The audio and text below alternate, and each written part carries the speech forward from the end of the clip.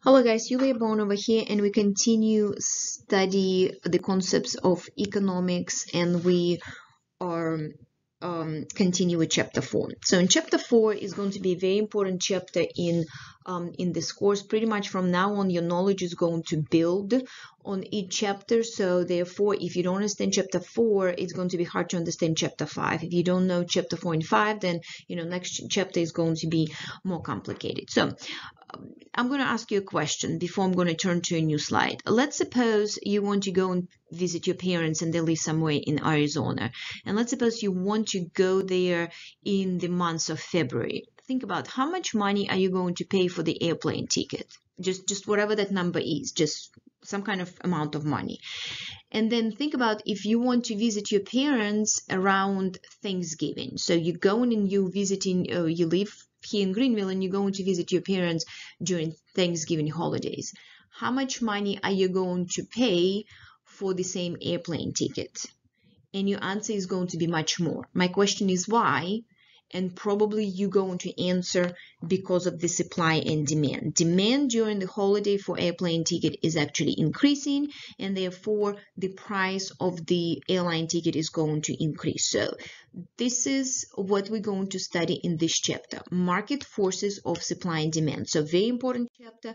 We're going to talk about what factors affect our buyers' demand for goods and services, why sellers actually selling goods, and what effects that they're going to supply a product on the market. We're going to talk about what is the difference between demand and quantity demanded. We're going to shift the curve in this chapter. We're going to talk about different types of product equilibrium and new equilibrium on the market, and a lot of interesting concepts. So we're going to start definition of a market. So market is a group of buyers and sellers of a particular good.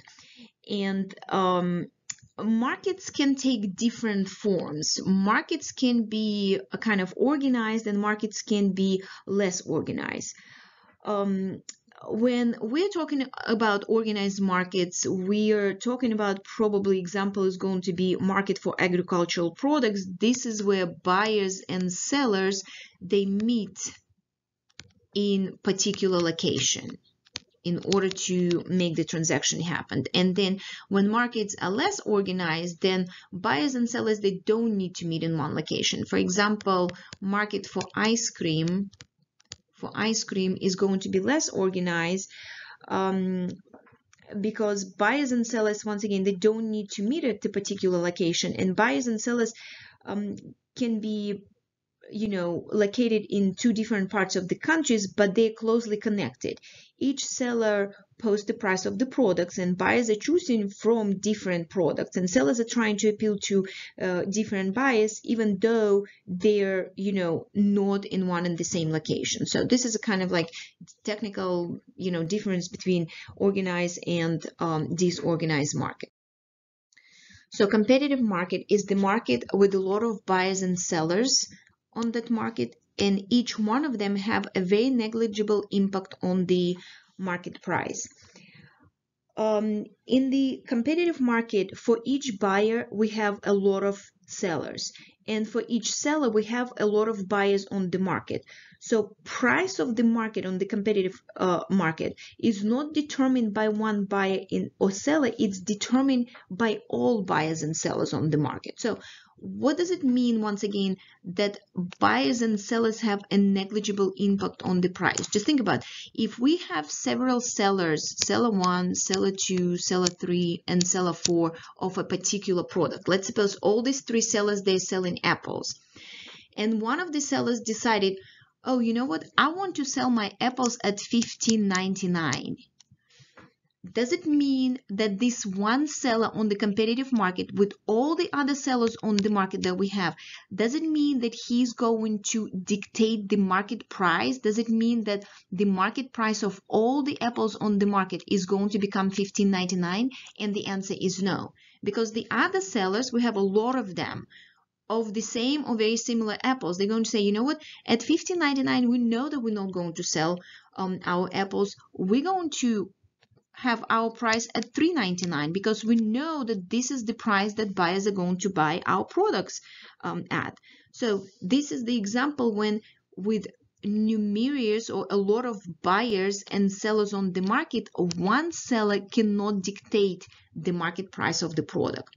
So, and then if we're talking about perfectly competitive market, in the perfectly competitive market, we're going to assume that all goods going to be exactly the same. So in our chapter 4, the study of supply and demand, we're going to assume that we are learning in the condition of perfectly competitive markets because it's easier for us to do all the analysis. So, and also in the perfectly competitive market, once again, we have a lot of buyers and sellers, and they cannot influence the price on the market. Remember, the price on the market naturally is going to form between interaction of buyers and sellers, and therefore buyers and sellers are going to be price takers.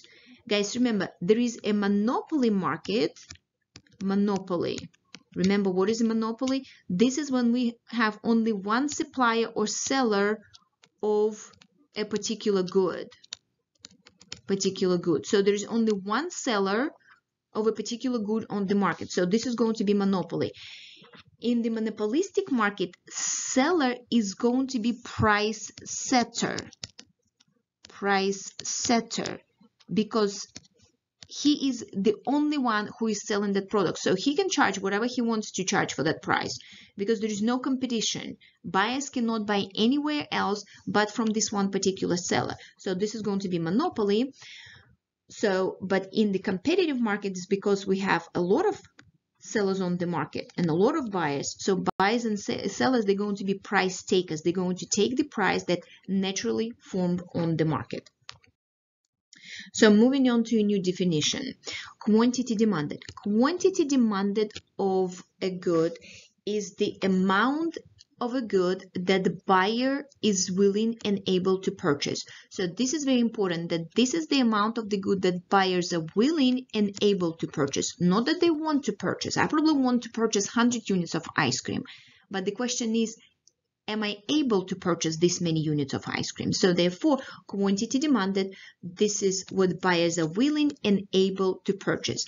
A lot of things are going to determine our quantity demanded on the market, but price of the product is going to be one and the main determinant of the quantity demanded. And the relationships between price and quantity demanded are so precise that we put it in the law of demand. And the law of demand is saying that when the price of the product is increasing,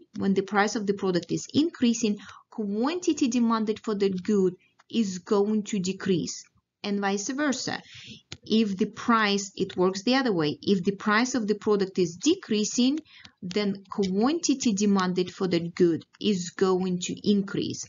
Guys, this is what I want you to probably write it down and understand. That buyers determine demand on the market, and sellers determine supply on the market. Please write it down somewhere and know this. Therefore, when we are talking about the law of demand, we're going to think from the buyer's point of view. You are all buyers on the market. You go to the grocery store, you buy particular goods and services every day. So just think about, what would you do? If the price of the product is increasing, you as a buyer, are you buying more or less goods and services? And you're going to buy less goods and services. So therefore, quantity demanded is going to decrease. And vice versa. Let's suppose you go into the store and the price of the product has actually decreased. What are you going to do from the buyer's point of view? You're going to buy more goods and services. So therefore, quantity demanded is increasing in this situation. Guys, remember, we are discussing this in the situation when all other variables on the market are staying the same. Other events staying the same on the market. Just only these two things happening. Price of the product is increasing, and therefore quantity demanded is going to decrease. So this is where it says that buyers, they determine the demand on the market, and sellers, they determine supply on the market. So next one is we're going to introduce demand schedule. Demand schedule, this is pretty much a table that's showing you the relationships between, the price of the product and quantity demanded. We're going to use this supply schedule that is in front of us, and we're using this table in order to build our demand curve. So let's use this demand schedule and build our demand curve. Guys, I really hope that you're going to take a piece of paper and build this demand curve with me, so you will reinforce learning about building the demand curve. So it's not that complicated. The first thing when we're working with the demand curve or building the demand curve, what I want you to pay attention is that price is all the time going to be on the vertical line and quantity is all the time going to be in the horizontal line. I'm going to use my scale for quantity. Let's suppose we're going to do 2, 4, 6, 8, 10, 12, 14, and 16. That's the quantity. And price 1, 2, 3, 4, 5, 6. So 1, 2, 3, 4, 5, and 6. So my price over here. And now using these points, let's build our demand curve. We're starting with the first point. When the price of the product is 0, so we're going to be somewhere over here. Quantity demanded for lattes are equal to 16. So 16 is somewhere over here. That's our first point of our demand curve. Price increasing to $1, quantity demanded is decreasing. Exactly what the law of demand says. When the price is higher, we're going to buy less of the units. Where is this point on our graph? When the price is equal to 1, quantity demanded is 14. When price is increasing to 2, quantity demanded is decreasing to 12. Price is 2, quantity is equal to 12, and we keep going. 3 is 10. 4 is 8. These are my beautiful points, my beautiful lines, and my beautiful handwriting. So 5 is 6. I really hope that everybody know by now that my handwriting have a little bit of that Russian accent, isn't it? And at 4, at the price of 6, we have 4 units. So we plot every single point on our demand curve, not that complicated. Now, if we are connecting all these dots, this is going to be our demand curve. The first thing that we're going to notice about the demand curve, that it is a downward sloping line. So our demand curve is a downward sloping line that represents or shows relations between price and quantity demanded. So remember, once again, if you ever have to draw a demand curve, that demand curve have to be a downward sloping line. Guys, pay attention over here to this table. If you're looking at this table, you need to realize this table exactly corresponds with the law of demand. Just think about when the price is low, we want to buy a lot of units. Remember, buyers determine demand on the market. Once again, you're a buyer. When the price is increasing, are you going to buy more or less units? You're going to buy less units. Exactly what the table shows. When the price is increasing even higher, what are we going to do? We're going to buy even less units. Exactly what this table shows. So therefore, on this table, law of demand precisely represent these relationships between price and quantity demanded. And they're building also this beautiful curve over here that is much prettier than mine. So I wanted to build it kind of on my own, so you can see where all the points coming from. And so another definition that we need to know is market demand. Market demand is the horizontal summation of all the individual demands on the market. And to find the quantity demanded at any given price for market demand, what we need to do, we need to add up all the individual. So, and in this particular graph or slide, it shows us about telling us about market demand. Remember we said that market demand is a horizontal summation of all the individual demands on the market. So Sam in the previous example was the only buyer of lattes on the market, and he was willing to purchase a certain quantities at these prices. Dean, let's suppose his friend, he also likes buying latte, but did you guys notice how at this price he's purchasing different quantities of latte? At price of 1, Dean is purchasing different quantity than Sam, because remember, quantity demanded, this is amount that buyer is willing and able to buy. So Dean is willing and able to buy different quantities at these prices if to compare with Sam. And together, Sam and Dean, they form market demand for latte. In order for us to figure out market demand for latte, we need to horizontally add the quantities of these two people, and we're going to figure out market quantity demanded.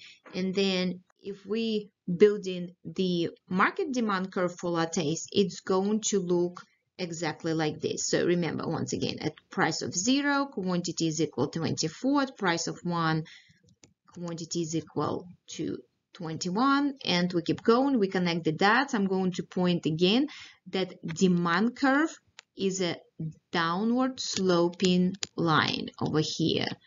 Downward sloping line. Okay, so guys, I hope you know more about the demand curve. I hope you know how to build the demand curve after watching this video. We're going to move to a next video and talk about the difference between quantity demanded and demand.